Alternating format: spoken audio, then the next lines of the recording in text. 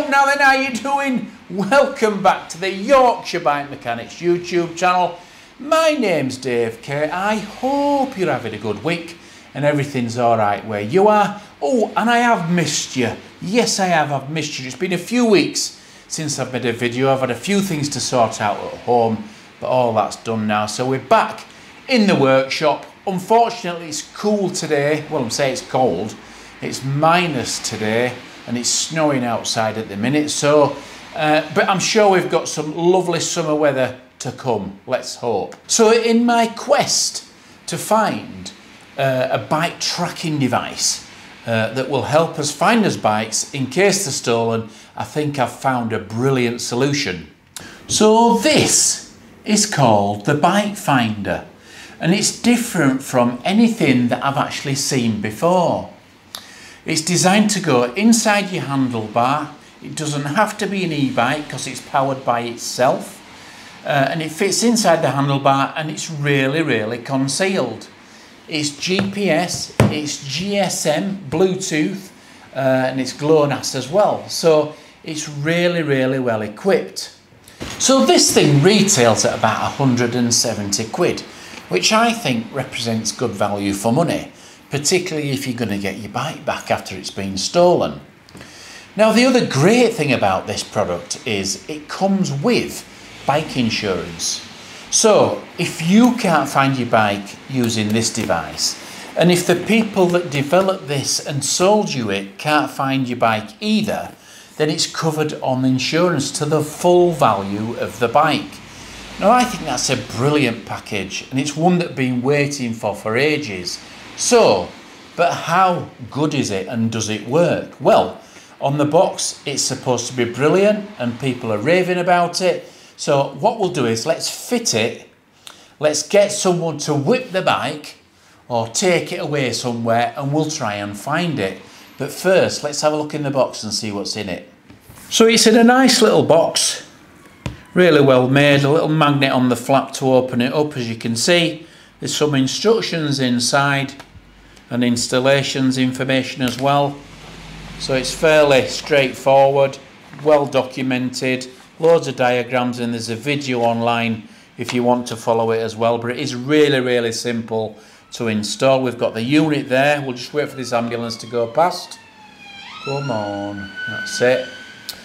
We've got the unit there, which is obviously thin and long because it needs to be to go inside your handlebar. There's the important part on the end, and we've got the locking mechanism there as well. We've got its own little tool. It comes with a tool so you can actually fit it so you don't need to buy anything.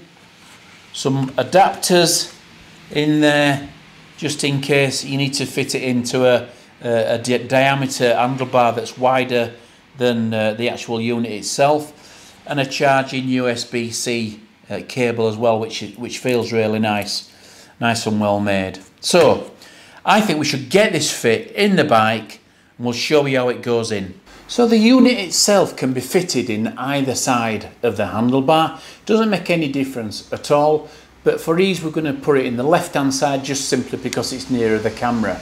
So the first thing that we need to do is we need to take the existing handlebar grip off. So let's do that. Okay, and that just should allow us to slide that grip off there, and we'll put that to one side. Like I said before, some bars are a little bit wider inside than others. Now, as we can see here, it's quite sloppy inside, and so what we need to do is we need to fit the adapters to actually make it fit better. So all we need to do basically is take these two little screws out here that you can actually see. We'll put the adapters there, just undo them screws, and that'll allow us to actually lift this up and take them out. Okay, so we do be careful not to lose them.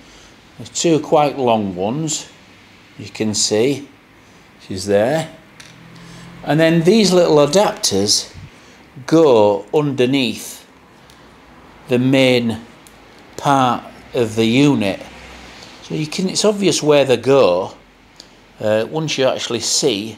So that one goes there, Okay, you can actually see how it fits in. It just makes the body of the unit wider, so it fits in your handlebar better. And the other one goes in there, so you can actually see. And then we put these screws back in. Okay, so that's that in place, as you can see. And then the sleeve on the outside needs to go up to the top, like that. Okay, and then what we basically do is we slide the unit inside the bar. There's two markings on the end. They're arrows and they're pointing up, so it's important that they actually point upwards. Okay, just slide it in there like that. Make sure those arrows are pointing upwards, and then we just tighten those two screws up. Don't over tighten them, just so you can't actually pull the unit out of the bar. You see it's fairly secure, but you don't want to over tighten them. Don't forget your bar end is going to go on there, okay? And then we put that clip or that stop, that waterproof stop, back on the end there, okay? And you can see how nice and neat it fits in there. Now the other thing that we want to do is we want to make sure this is completely concealed. So by using these ODI grips on this particular bike that doesn't have a lock on that side, we can just slide these all the way over to the top, okay, over the unit, and then it's completely hidden altogether. It's actually behind there and we can't see it. But because this is rubber and plastic, the unit will work really well behind that. Now the other thing that you might want to do is, if you've noticed now, this has actually made this side of the handlebar about 10mm longer than the other side. So it may be, before you actually fit this unit, that you might want to reduce the size of your handlebar by the depth of this particular unit, and then that means that your handlebar is the same distance from centre to the outside on both sides, if that makes sense, and I'm sure it does. Okay, so we can see that that unit is really nicely installed in there. We'll put the grip back on, and we'll just tighten that up. Now we've actually charged the unit up for a good 10 minutes, so it actually is working at the moment. And the next thing that we need to do is we need to download the app on his phone. Jump onto bikefinder.com and we need to register for an account. During the registration process, we'll be asked what we want to actually purchase. Now, like I said before, this unit comes with insurance for the full value of your bike. Depending on what the value of your bike is, you can choose there. The other option is to simply purchase a subscription for simple tracking, not the insurance. So you've got the option for both, or either or either. The insurance comes with the tracking facility as well, so that's included. So you can see here, for the purpose of the video, we're just going to actually buy a monthly subscription. But as you can see, the more months that you buy, the cheaper actually it gets. $2.99 a month for 2 years is pretty cheap, if you ask me. So, but again, we just choose the $4.99 a month, and that will enable us to hopefully find the tracker and the bike on the second part of the video. So hypothetically speaking, I've just been in our garage and I've just noticed that Ryan's bike has gone. So we're assuming that someone has stole it and it's gone. Okay, so my job now is to see if we can find it using this new Bikefinder system. So let's jump in the van, let's see if we can find it. So we've jumped in the van. It's been gone about 5 or 10 minutes. As Ryan, I have no idea where he's gone. He could have gone anywhere at all. So we're going to rely on the bike finding system to try and find this bike. So let's have a look at some footage now of what it's actually telling us. One of the first things that Bikefinder asked us to do when we realised that his bike's been stolen is to change the tracking mode. There is an option to go into full tracking mode, which enables the system to send information much quicker to your phone, obviously to let you know where your bike is more regular. So it's more of a tracking feature. It does reduce the battery life of the tracking, but ordinarily speaking, you wouldn't have it in this type of mode unless you were trying to find your bike in case it was stolen. So we can actually see where the bike is or where it actually started off. This is where I'm actually sat in the van at the moment, and I'm actually just waiting for an update as to where it's actually going. Once we've got that, then what I'll do is I'll start the van and I'll follow actually where it's actually gone to, and then I'll stop and we'll reassess. So we can see we've got a new destination now, so that's where I'm going to head. So I've travelled about another 3 or 4 mile, and as you can see from the tracking info, we're not that far off actually where the bike is at the moment.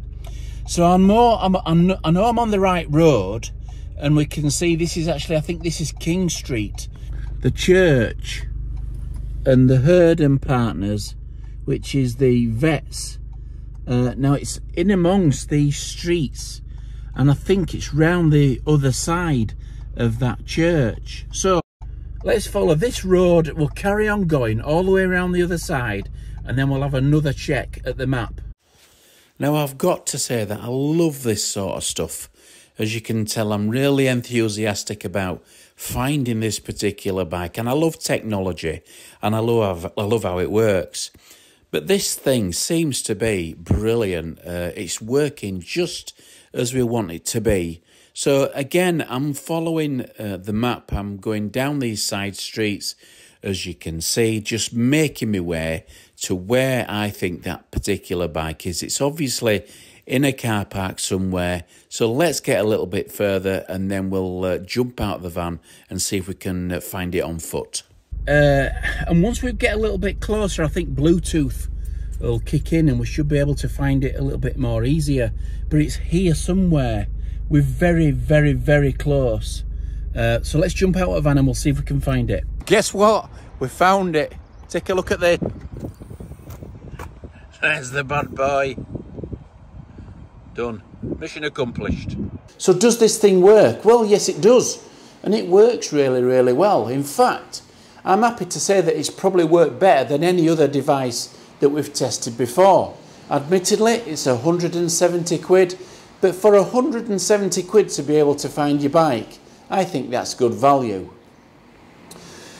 You need to keep it charged up. I'd probably suggest maybe charging it once a week in standard mode. Don't forget to keep it in standard mode. If you leave it accidentally in tracking mode, it will drain the battery really quick. But only use the tracking mode in case you need to. So, on the whole, a brilliant product, well worth the money, and the benefit is the insurance that comes with it. So on that note, I'm going to leave you. If you want to check one of these things out, have a look on bikefinder.com. Really, really nice product. Toodle pip.